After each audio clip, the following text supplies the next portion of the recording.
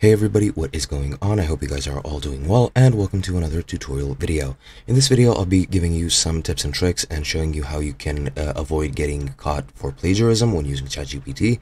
So let's get right into it. Now, ChatGPT is an AI-based language model which uses AI and the data it has gathered from the internet, with the cutoff point being January 2022, to simulate a human conversation and to respond to your prompts with the appropriate information.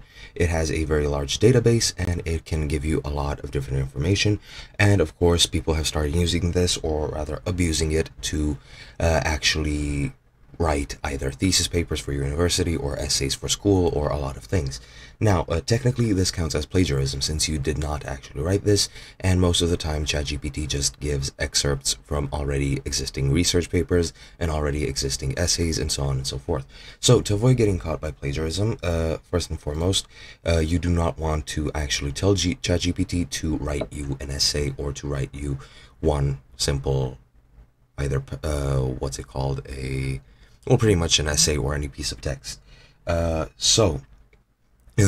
What you want to do, instead of asking it to write for you, just ask it for, if you're writing a thesis paper, ask for any literature that you might find useful, or just ask it to write something on that topic, and then you can use your own words.